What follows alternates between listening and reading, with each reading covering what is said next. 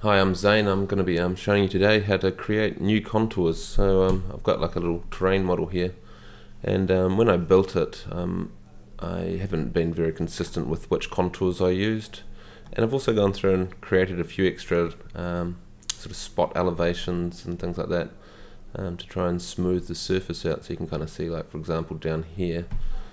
No, actually, first of all, note I created what I call a road mesh.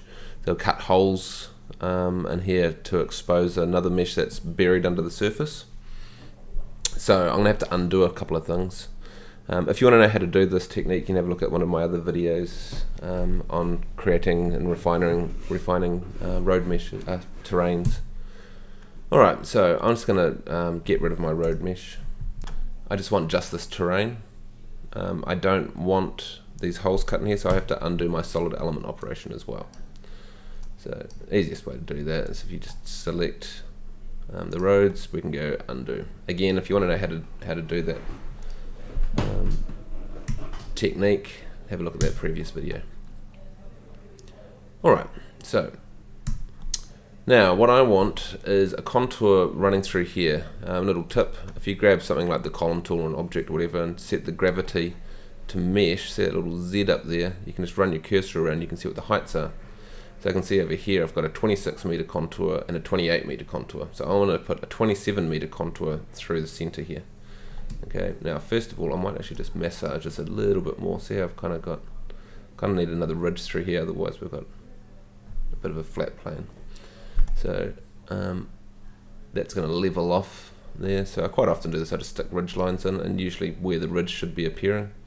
So if we select the mesh, go back to the mesh tool, add some new points. I'm just going to add maybe 3 points through here. Cool. Okay. So that's probably already worked actually. Usually it's pretty smart with the surface fitting. So yeah, where are we running through here? Now it's still looking a bit flat. Oh no, I think we're up the hill a bit further. It's so flat through that section anyway, it doesn't really make much difference. Right, it's running through there. See? So I might just editing terrains in 3D is just silly. So this point here is at 26.11, so let's make that 26.2. Cool. That should be about 26.5. And we'll make this 26.75.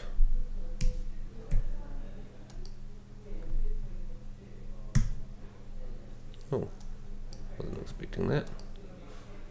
I was in the wrong place, that's why. I've already done it over there. Okay, that's looking a lot healthier, although let's just bring that. Yeah, so you can kind of fudge it in here. If it's a little adjustment, it's not bad, but it's just total guesswork. That's the big problem.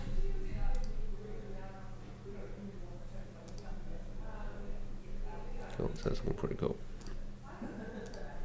Alright, so we've got our terrain all massaged. How do we create a new contour line? Well, a lot of cunning tricks. So first thing is I'm going to do this from the 3D view, and what I'm going to do is I'm going to slice the top off this image. So if I go Command Y, oh sorry, actually before I do that, 3D view options, 3D projection settings. First thing I want to do is I want to look at this straight down. So I need a top view, and I need the azimuth to be 270. Okay, if it was 0, you'll see that problem is that it's not orientated the same way as my drawing. But if I set this to be 270, you'll see that this is now orientated exactly the same way as my drawing. Cool. There's the lake, etc., etc. Now I need to do a 3D cross section. So for this, I'm going to go design, view, 3D view option. Elements to view in 3D view, 3D cutting planes, or option Command Y if you're on the Mac. Alright, so actually I've already done one earlier. So normally it would look like this. So what you do is you go down here and type in 27, because that's our 27 meter contour. I'm going to lock in the Z, and now just as soon as I go to draw, it'll only let me draw with the Z equal to 27. I want to chop off the top and go Command Y or View. What's it? View 3D View up. No, sorry, Elements to View in 3D, and turn the 3D cutaway on. All right. So this line here is our contour. However, there's not much we can do with this. If I try and copy and paste, I'll just end up with an image, because we are currently using 3D window settings OpenGL, which is fantastic, don't get me wrong. It's very fast and you can move around the scene. However, the internal engine, which you probably haven't used if you're an old time ArchiCAD user like me, we haven't used for about 10 years. We're going to change this to wireframe, will be fine. We also don't want, oh no, everything else is sweet as, so we go okay. Now it's going to go through, I don't know why it casts vectorial set shadows, it's a wireframe, but you have to bear with it. Alright, so next thing is we want just the mesh. So if we just select just the mesh, that was a bit scary, I don't know why I did that. What happened there? Okay, select just the mesh. Come on.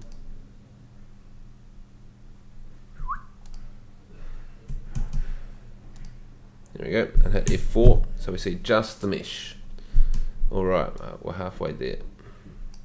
Now, see there's this black line. Now you can't select and do anything with this, but if you use the marquee tool and you draw a little box around this area and go Command C, this pops up.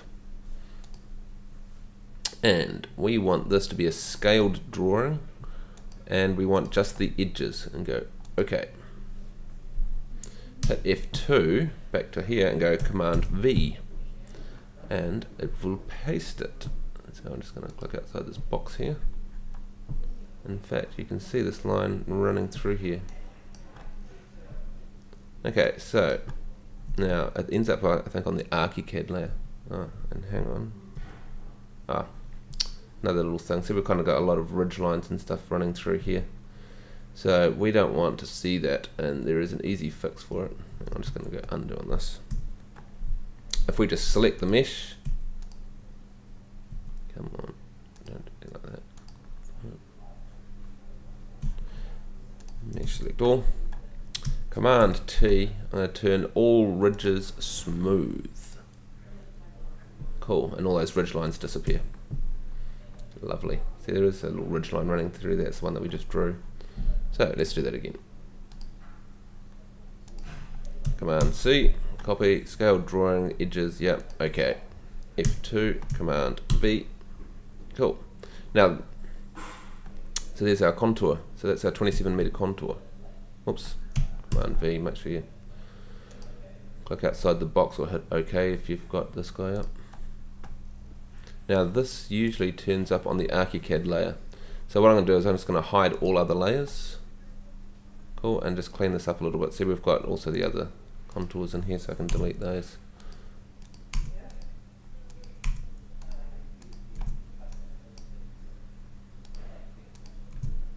Oh, I know I could use a funny shaped polygonal shaped select tool, probably save me a bit of time if it wants to play the game. Come on. There we go. Yeah. Let's do it snap.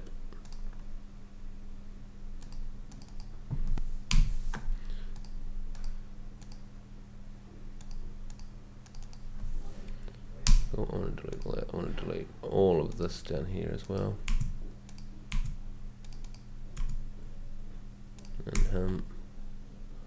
And those lines would be very good if you were doing a laser cut model.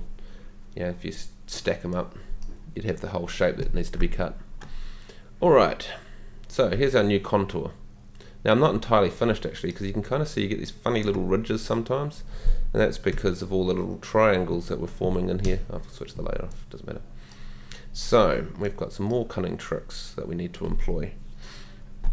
Now, if I grab the spline tool, right, and go to the magic wand settings, okay, so normally I think this is on set to about 4mm deviation or something. I'm working in meters, and it's usually set like that, right? And so then you come in here and you go magic wand. Yeah, just show the layout. Oh, magic wand. There we go. And you get this happening. And basically what happens is as the magic wand goes around, it hits every single little node, okay, wherever it stopped, which isn't all that cool. And there's not much way of stopping it from doing that. However, what I'm going to do is kind of a little bit odd, is I'm going to magic wand my spline now with a line. So actually I'm just going to undo this for a second because I just want to group. Oops, no, I want to redo that. I just want to select this guy, hide all the other layers. Oh, if you haven't seen this, this is the quick layers palette. So I always have quick layers, coordinates and control box, always use them. Fantastic. I'm just going to group these together just so it makes it a little bit easier. Cool, group, excellent.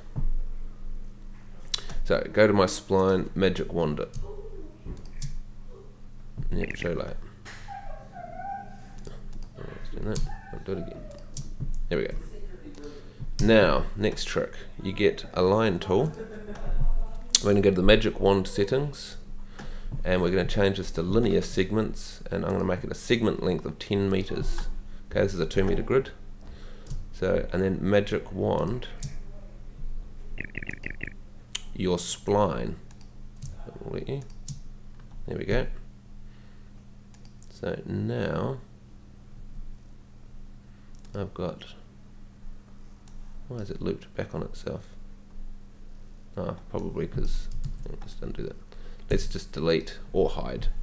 I'm going to delete the contour that we pasted in and do that again just so it doesn't loop back on itself. There we go.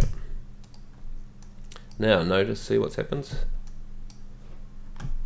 And now delete the spline and magic wand the spline back on again, and it will go through all of our nice new curvy points. So delete this orange one, and voila, we have a nice beautiful curvy spline contour which matches our contours. Let's deselect all, so I don't want the site aerial going on. Import site aerial, cool. Sweet, and you can see now that there's a contour running perfectly through here. Of course, this is assuming that the surface is level. And you could actually add this back in or change its shape a little bit, and it's quite editable because, you know, we haven't got too many points. Yeah. Anyway, so that's how to create a new contour and even get a nice smooth contour running around on your mesh. Thanks. Check out my blog, and I'll post some more videos shortly on another subjects that that might interest you all. Bye bye.